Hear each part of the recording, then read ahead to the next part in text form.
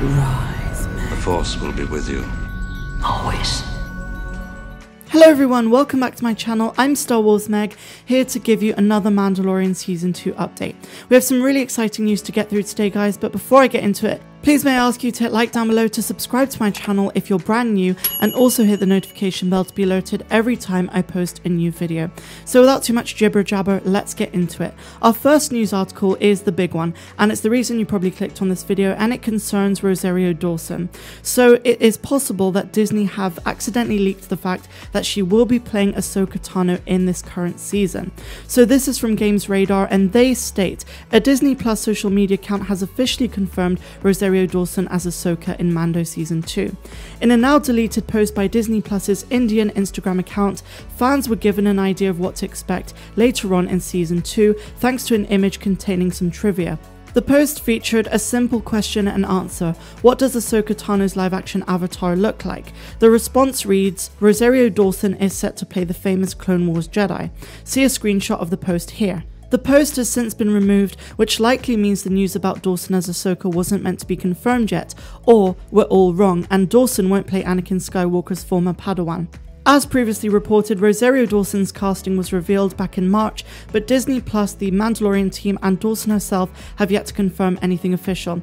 So this is pretty big news, guys, because if you remember the Instagram account of the German Disney Plus a couple of months ago, they confirmed that Timothy Olyphant, who obviously played Cobb Vanth in yesterday's Chapter 9, would be in Season 2, and they also stated that Rosario Dawson would appear. So usually I would say take this with a grain of salt, but there is just more and more evidence now that points to the fact that she will be playing Ahsoka Tano later on in Season 2. I don't know if she'll appear in Chapter 10, but we can certainly expect her to make a cameo in this season. And now our second article of the day comes from Den of Geek, and this one talks about the Easter egg of the Krayt Dragon Pearl that we saw in yesterday's Chapter 9. So in their article titled Star Wars The Mandalorian Season 2 Episode 1 Easter Eggs Explained, they go through different aspects of the episode. Now in my full breakdown yesterday, I did speak about most of these, but this is one that I didn't really get into because it's not something I knew what it was at first. And there were a lot of arsewipes who said, oh well then you're not a true fan. Sorry to say this, but you don't have to have read every expanded universe, played every game, read every comic to be a true Star Wars fan. So let's leave toxicity out of this, because if you want to call me not a true fan, then you do not know my channel and you don't know what I'm about. And also, I hate the term true fan, because there's a lot of gatekeeping in this community. If you like the prequels, if you like the original trilogy, if you like the sequels, or you just like one of those trilogies, or maybe you just like one part of the Star Wars universe, whether that's books or comics, whatever you're into, if you like anything to do with Star Wars, you're still a Star Wars fan. You don't have to know every little aspect of every little Easter egg and every little character and every little this and that. You are still a Star Wars fan if you enjoy this franchise. So I'm sick of the toxic fans, just cut it out, there's no need for it. Now, I'm sorry I went on this little rant, but I did need to say something about it because I'm sick of the shit I received based on something that I just simply didn't know. And there you go, I said it. I did not recognize it as a Krayt Dragon Pearl at first. But let's talk about this marvel of an Easter egg. So they write, Cobb and Mando spend a lot of time trying to figure out how to kill the Krayt Dragon, stalking both the people of Mos Pelgo and the Tusken Raiders who live in the Dune Sea. Krayt Dragons first appeared as a massive skeleton in the Tatooine Desert in Star Wars A New Hope, and The Mandalorian finally brings this monster to life on screen. So once it was defeated, the Tusken Raiders were celebrating over the fact that they found the Krayt Dragon Pearl. So the Krayt Dragon Pearls were concretions that could be found in the bellies of Krayt Dragons, a species of large creatures that could be found on Tatooine. Those pearls were exceedingly rare and valuable. Krayt Dragons had a very long lifespan, and during the course of their life they would ingest stones to assist in digestion. The corrosive digestive fluid would break down and eventually dissolve the rocks.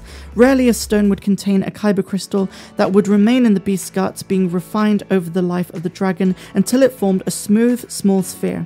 Because the pearls were formed from kyber, they could be used in lightsabers, and that was one of their uses. So now we move on to another article, and this is from Forbes, and they write, did The Mandalorian really need to resurrect a Star Wars legend? So I found this news article to be fascinating because everyone's talking about what they thought of The Mandalorian Season 2 Episode 1, but this article talks a little bit more in depth about the need to bring back a major Star Wars character like Boba Fett in The Mandalorian in the Star Wars universe. So they write, yes, that scarred man was actor Temuera Morrison playing Boba Fett as we know from the prequels, which had the actor play Jango Fett. At least I assume he's playing Boba. It would be extremely weird if he was just an aging clone or something. Something that many fans enjoyed about this episode was the fact that it fitted neatly inside Star Wars history with plenty of Easter eggs that did not distract from the simplicity of the plot. It's really fun to see iconic moments like the destruction of the second Death Star from the perspective of ordinary folk stuck on backwater planets without a Jedi around to help out. The show itself leans on Tatooine a little more than it should, perhaps, but in general I think The Mandalorian has walked the line between nostalgia and novelty extremely well. So why bother bringing back Boba Fett? We already had our stone-cold bounty hunter with Mando, a fresh hero for a new age modelled after Boba, but a little more tender-hearted, a little more vulnerable. So then he writes, the show works really well when it acknowledges the history of Star Wars without being slavishly devoted to it. Those iconic moments and characters are practically myths, already fading into the background, as the bitter reality of life after the Empire proves more important than Luke's great victory. But a fan can't help but worry that The Mandalorian might embrace the cheap fan service of Disney's sequel trilogy, with the popularity of the films eclipsing the new story. The return of Boba Fett is intended to get people talking, fans feverishly speculating, and by that logic, it certainly succeeded. I was happy to leave Boba behind in the Sarlacc pit, his bones long dissolved, his durable armour the only remaining remnant of the legend. We'll see where the story goes from here. There are more pressing questions than the fate of Boba Fett, and they concern our new characters. We know less about Mando than we do Boba. So about this article, while I see this guy's point of view, I have to very strongly disagree, because in my mind it's not cheap fan service, and feel free to disagree with me if you think I'm talking a load of rubbish. But The Mandalorian is premised on the idea that it takes place after Return of the Jedi and before The Force Awakens, so inevitably a lot of the characters from the original trilogy and species that we already know are going to make their way back into the show. That's the whole point, is to kind of complete our understanding of what we know about this time period in the Star Wars timeline and fill it out with things that are familiar as well as introducing new concepts. I think it works really well to bring back characters like Boba Fett, and I would also love to see a final arc for the character of Ahsoka Tano, especially in live action form.